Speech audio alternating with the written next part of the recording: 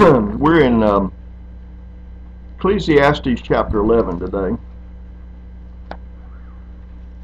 Ecclesiastes follows Proverbs, one of Solomon's books.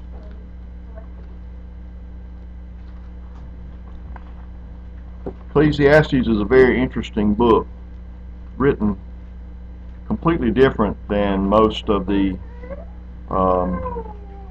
other writings, most of the other books. The Song of Solomon is an unusual book. Ecclesiastes is a different book. I studied Proverbs for most of my life and thought, as I read each one, well, that's smart. And then in the last few years, it dawned on me how much deeper Proverbs than all the writings of Solomon is. Solomon is said by God to be the wisest man that ever lived. If he was, he's certainly much smarter than me. If we had a rocket scientist from NASA come in and explain jet propulsion to us, we would all end up with our jaws on the floor in this room. Because we're not of that high IQ, we haven't had that kind of training in physics, science, and chemistry, and all of us would just be standing here not knowing what he's talking about. Agreed? Well, how much wiser is Solomon than the rest of us? And how much depth is there that we skim over a verse and we say, okay, I understand it, but you really don't. You really don't. I probably said this before, but for the sake of example, I spent 4 years in vocational school during my high school years studying electronics, and then I decided to go for an electronics degree, and I decided that I would probably be ahead of the class because I had all this pre-training. And for the first 2 weeks, I knew everything they talked about. They explained resistor color code, they explained DC theory, and then it got way over my head. Sometimes you think you know everything, and then when you start really looking at it, the big picture, you don't know anything. So I want you to keep all that on your mind this morning as we look at this passage in Ecclesiastes 11. The message today is called Throwing Bread. Throwing bread. You like that? Yeah. Throwing bread. It's not funny because you should throw bread. That's right. Ecclesiastes 11.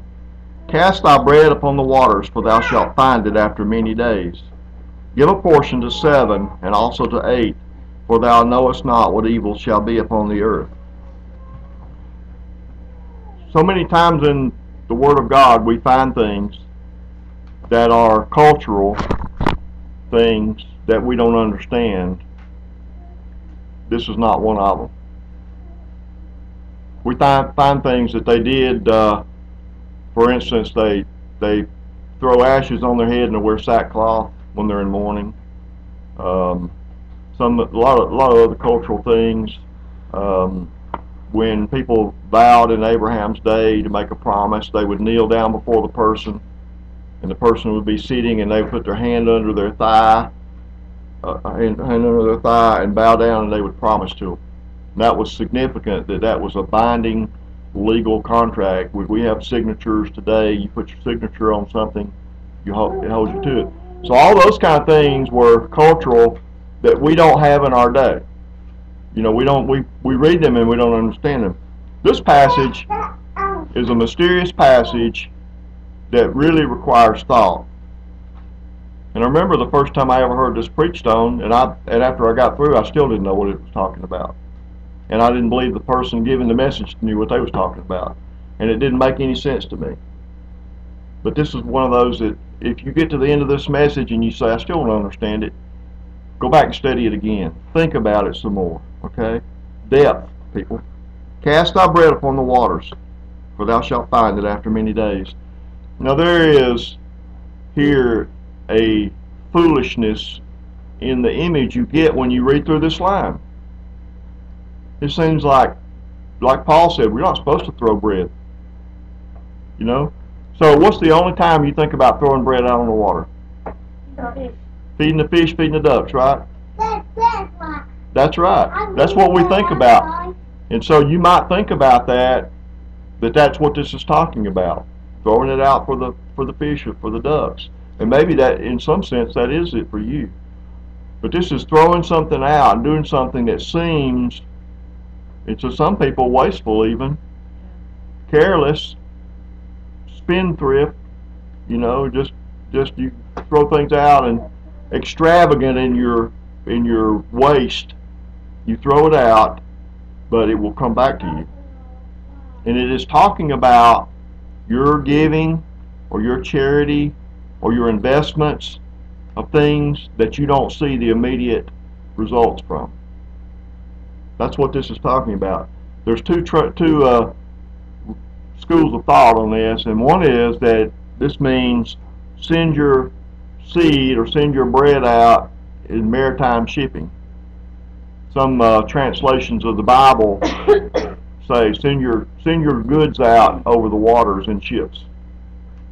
I don't really understand that. I don't think that's what this passage means, but it could be a derivative of this. But it's looking at just literally throwing out your bread, your substance, your food. We know bread is just not just a loaf of bread, but it's food. If you break bread, it means food. And so here is throwing your bread out on the waters, for thou shalt find them after many days. The many days part is what's hard. We don't understand it. We do something, we do an act of charity, we do an act of investment, we do an act of good, we sow good seed, we do something that seems worthwhile, and we turn around and nothing comes from it. We stop and say a kind word to someone and they snap our head off later on. We invest in a charity that turns out to be a flop. It turns out people wasted the money. We put money even in investments such as stock or whatever, and we don't see anything come back from it. We give to people that we've never met before on the street, and we don't get anything back from it, and we wonder, was that a waste? After all, Jesus said, don't cast your pearls before swine. Maybe they're just swine and I was just throwing my pearls out. Certainly there is some wisdom in not being wasteful. The Bible teaches that, doesn't it? To be wise. But also, this is something that you don't see an immediate results in.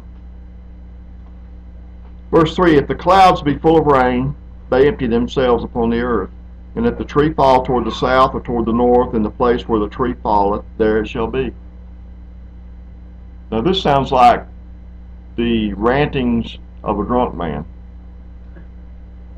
Look at it, really, and think about it. You know, if a tree falls to the north, it falls to the south, that's where it's going to lay. You know? And you just shake your head and think, wow, that person doesn't know anything. And yet, this man wrote this out of wisdom. So think about what he said. The clouds are full of rain, they empty themselves. You know, if a cloud is full of rain, it doesn't empty itself just because you snap your fingers, does it? A cloud can come over, it looked cloudy. We had, a couple of weeks ago, it was overcast for almost a week. Every day it looked like rain, it did not rain a drop.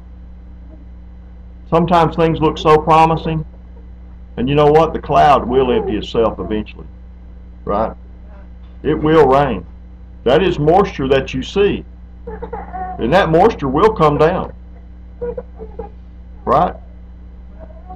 If a tree falls to the north or the south, wherever it falls, that's where it's going to be.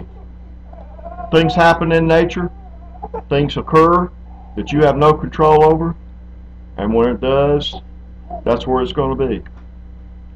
You cannot foresee the things that are going to happen in your life. You do not know what is going to take place in your life. This was an eye-opener for me when I was young, that when you're going through school, you get a general education. You know, in high school, you learn about a little bit about chemistry, a little bit about history, and a little bit about science and physics and math, a little bit about everything. And then you go to college, you specialize, do you not? You specialize in a field. And when you specialize in that field, you're picking courses that specialize you in a certain area of life, certain academic area that really pique you in that field. You know, it could be accounting, you're studying math, you're studying finances, economics, teaching. Obviously, you're going to get a fairly broad education in some area, but, you know, it occurred to me that when you study the Word of God, there is something every time for you. It is not like that general education that you had in high school. Right? So, when you look at this passage, he talks about where the tree falls, there it shall be. I have given so many times messages to people that they just shrugged their shoulders and shook their head and said, you know, I don't get it. It's not for me. When I knew in my heart that they were about to be faced with a trial or a battle or something, and I was so frustrated knowing that I didn't know what their battle was going to be, but I would just almost take their little face in my hand and say, this is for you. You're about to go through a storm. Listen to me. And they just said, life's good. Bills are paid. I'm in health. But I'm trying to tell them they're about to go through a battle. If a tree falls, you don't have no control over it. You don't control where it's going to fall. You don't control when it's going to fall, how it's going to fall. And once it falls, that's where it is. Amen? Those battles will come in your life. Those days will come when the tree will fall. The tree will fall. I was going through some archives of maps last night. Historical aerial photos. It was very interesting to see that 50 years ago, 75 years ago, you can look at an aerial photo where roads weren't even cut through at that time, where trees, huge trees were, and you could zoom in on them. There were houses at that time that no longer exist, and things changed so much in time. And when you look at it then, you look at it now. I looked at a house I lived in 30 years ago. The house was fairly new when I lived there. The trees were this big around. And one of them I looked at last night, a modern day picture of the house. The tree had grown so big, it had covered the house. You could barely see the roof. It was a huge oak tree. And that is not much time for a tree to grow like that. The things will happen in your life, and God is trying to prepare us for them, and He wants you to pay attention. Amen? Verse 4, He that observeth the wind shall not sow, and he that regardeth the clouds shall not reap. As thou knowest not what is the way of the Spirit, nor how the bones do grow in the womb of her that is with child, even so thou knowest not the works of God, who maketh all. So many times we put off doing what we know needs to be done. We know that we need to invest in something. Invest in people. Give in charity. We need to deal with a problem with a child or with a spouse. We need to deal with a problem in a relationship. We need to deal with something, and we don't do it. We let a tooth go, and I'm guilty of this. Last year, let a tooth go to the point, instead of getting it filled, the doctor just has to pull it. You put things off that you know need to be done because, oh well, I don't need brushing my teeth because, you know, I might get cancer and die first before I lose my teeth. Really? I mean, do we not take care of things, or should we not take care of things? I mean, things that are tiny little problems now will grow into big problems.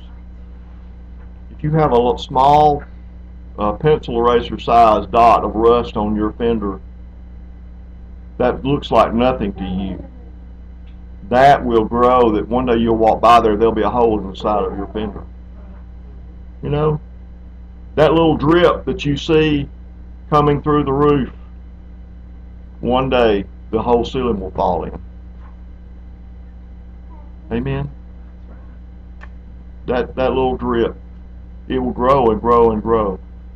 And as he said, if you're going to observe the wind, you're not going to sow. If you're looking for that time to jump in, it's like a freight train going by and you're trying to grab a car and you're looking for the car that's going the slowest. You know? They're all going the same speed and you're looking for that. Well, I'm looking for that. I'm waiting for my chance here. You need to just get on the train and go. Well, you need to quit putting off things that need to be done. Amen? Verse 6, in the morning sow thy seed, and in the evening withhold not thy hand, for thou knowest not whether thou shalt prosper, either this or that, or whether they both shall be alike good. If you wait for a good charity that checks out 100%, that if you go through it with a fine-tooth comb, if you go through looking for a good cause to give to, you will never find it. Did you hear me? If you're looking for somebody that is 100% honest, that every penny goes for what you think it ought to go for, you will never find it. If you're looking for a good candidate for political office, you won't find them. What we end up in our country having to do is the lesser of the two evils most of the time, which is sad. But there are so many different things you could find wrong against something. And he said, in the morning sow thy seed, and in the evening withhold not thy hand. How many times have we passed by the person ringing the bell in a red bucket and we don't give them any money? Well, I just don't know about the Salvation Army. I just don't know about that charity. Well, I'm waiting on the good one. I'm waiting on the good one.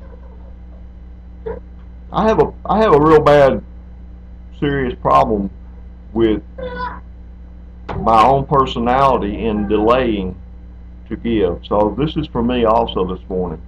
I have a real issue with looking for that perfect person to give to.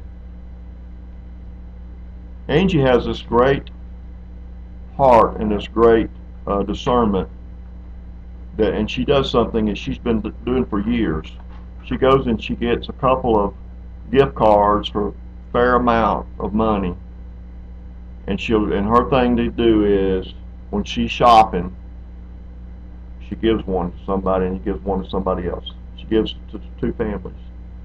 And she gave one to me one year, and she said, this year you're going to give this out. And I walked through there thinking, okay, who do I give to? So I'm in this panic mode of who do I give to? So I look down and there's these, people, there doesn't look like, I can't read that they have any kind of need in their life. I can't grab it. I'm trying to, and I get through the whole store and I give it back to her. I didn't find anybody. You're only laughing because it's true. My dilemma was I was waiting for the perfect day to plant my seed. The soil's too wet. The soil's too dry. This spot is too rocky. I'll never grow anything. I should have given in faith. Now I was praying the whole time, and I did not discern one person. She could take that card and she could walk through, and she could discern somebody, and the moment she gives it to them, they start crying, and then they start explaining, my husband just got laid off, and we didn't know where our Christmas was going to come from, and this will cover all of it. Stop waiting to give. Stop waiting to find the right time to invest.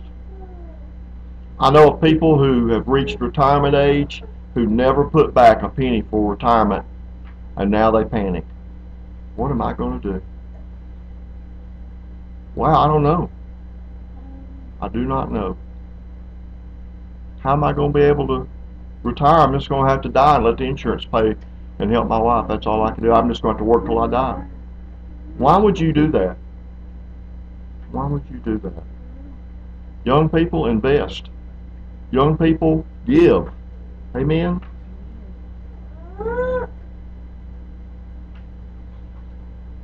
Oh, amen. We're going to go to, we've got a couple of passages to look at. Acts chapter 20, verse 35.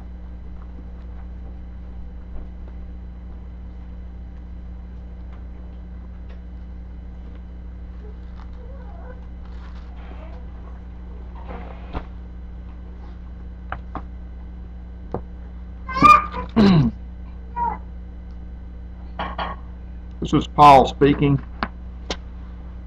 And he says, I have showed you all things, how that so laboring you ought to support the weak, and to remember the words of the Lord Jesus, how he said, it is more blessed to give than to receive.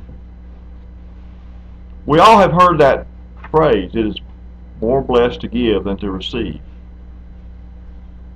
Here we find that it is the words of Christ. Now the thing is, you won't find this anywhere else in the Bible. You won't find it in the Gospels. This passage is said by some people that this is not really Jesus' words, that Paul is misquoting him. I think they're in error. I think that is a direct quote from Jesus that was just never recorded in the Gospels. In the end of John, John writes and says, if all the things Jesus said and did were recorded in books, there would not be enough books in the world to hold it. So there was a lot of things Jesus said that are not recorded in those 4 Gospels. Here, we find out, we learn a little secret, that Jesus said it's more blessed to give than to receive. So we think about what that means. That, is it more fun, more happiness, more joy to get something? Now we all know what it's like to get something. But few of us know what it's really like to give something. You know? Because you know what our giving is like that we're not really blessed in? It's getting rid of stuff. I had too many of these, Andy. Would you like one? I've got this old worn out sweater, Sarah. Would you like to wear it? You know? We don't know what it's like to really give, do we? I mean, think about it. If we did really give,